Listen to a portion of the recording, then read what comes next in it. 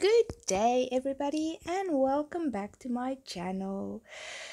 This is another painting from my coloring book. If you're interested in coloring along with me, the name and under the name that it is publisher's name is at the end of the video. There's two screenshots if you are interested. So for this one, I had to use markers again. This is the second page that I ran out of paper for when I was drawing everything, and I had to use 2 sheets of marker paper.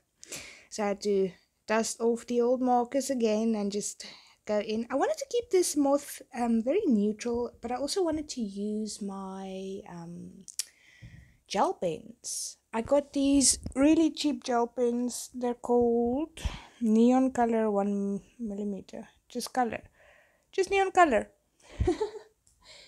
pens that I got, and I wanted to really incorporate them into at least one of them. So I did like a very quick base there. As you can see, I don't use my markers very often. So I wanted to do a background as well, just something a bit more. I didn't really know what to do with the background, so I just did like the swirly darkness kind of thing in the back. I kind of like it. It makes the little moth guy pop. But I wanted to keep his colors very neutral, so I pulled out my gel pens, and they're pretty cool. They just take a long time to dry, so I had to be so careful while I was busy with these. I added a lot of little dots and stuff to it, and then closer to the end I'll do a close-up view of everything. But my pink mat that I use behind this, it's like a cutting board kind of thing for your art, but I use it to paint on because it's plastic and flat. But it is covered in paint and marker and everything. As you can see there at the top, I went over with the marker again, but it still does the job quite nicely. So the markers are always super quick for me, so I decided not to speed up everything, because otherwise you guys would have a 2-minute video, and I'm trying to keep all my videos like 10 minutes at least, the arty videos in any case. So I did a little bit of yellow, orange lining at the bottom of the moth, just to make those patterns at the bottom pop a bit more. And then these markers were like 25 rand, super cheap. So I've used them before in one of my sketchbook. I did like a massive page, or not a massive page, but a spread of just using these purple markers or pens. They're okay. Like, I have no complaints about them. They do the job pretty well. They remind me of the jelly white ink gel roll pen. Just, they work all the time. You don't have to buy like 7 of them and hope one of them works. And I've got bad luck with the jelly roll pens, but they're amazing. The white highlight, it's the best one I've used when it works. I don't use these guys very often because I don't really know what to do with them, to be honest. But I'm happy I incorporated them in this piece.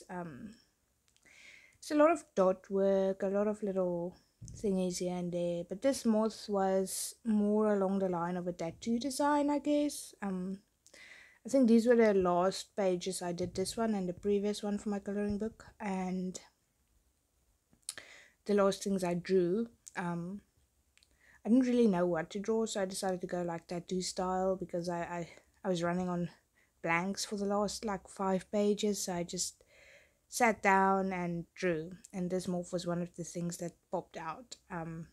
Very simplistic, very patterny, and I think you can come up with some interesting ways to color this guy. So I'd like to see your versions as well. And if you do decide to upload it somewhere, you can just tag me on YouTube, or just leave a comment if you upload it on your channel, and I'll go check it out. I don't know how tags and stuff work. We're not very technological. So I decided to add a couple of dots to the top there, and then I didn't want to do too much for the bottom because I like the light blue. I wanted to stick with like the very earthy tones, but I wanted the blue in as well, even if it's just like a little bit. I'm glad I did put it in. It breaks all the greens, but I really like that green I used. I think I'm gonna do a piece just of that green sometime soon.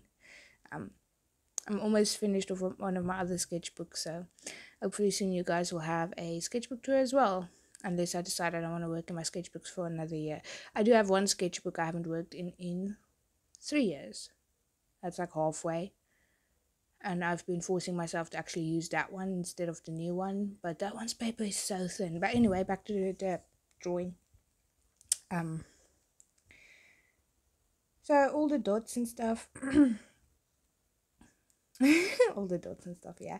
But yeah, so the markers I very rarely use, and I'm glad I decided to use them for this piece instead of forcing watercolor on this paper, because that would not have gone down well. I've used watercolor on marker paper before. It does not like it very much. I'm sorry, I've got a burn in my throat and it is burning. Where did I put it? So I added all the green dots, and this green is not as bright as the others, but it does have a little bit of brightness to it. But I didn't want it to be overly bright to take away from the natural tones,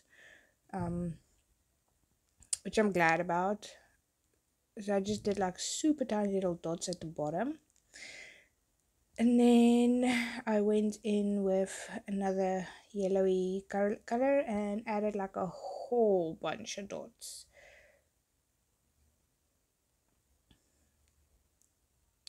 It was, yeah. So the dot work was supposed to add like a little bit of texture, but I see it doesn't really show up very well on camera. Hopefully when I do the in zoom, it's gonna show up better. I'm still figuring out. I quite like the setup I've got going now with the tripod and the phone like this. It's much better than my previous setup. I've just got very minimal space to work because I've put it on a table, and I had to put a table in front of the table and in my chair, and then behind my chair is my bed. So I've got no space to put my legs. So I'm sitting like crisscross, and every time I stand up my legs are dead and it gets pins and needles and then I fall down. But it works. It works. I figured it out, and I like the way it looks as well. Like you guys can still see. I know my hand's in front of it quite often, but I don't know how to do the hangy phone or the phone from straight up top. So I hope you guys like this. Leave a comment if it looks okay to you guys. And if you've made it this far, you can also leave a comment on what your favorite flying critter is. I obviously like these moths, but I also like bumblebees. They are so cute over there.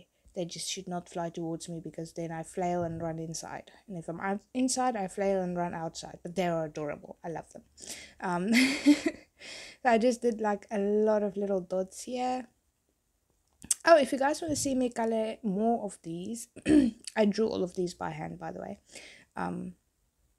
This is basically a series that's running on my channel now, and there's a lot of these videos already up on my channel if you want to see more. And if you want to see some of the newer ones, please consider liking and subscribing. I would so appreciate it. It makes me so happy every time I see a couple of new subscribers have joined my channel.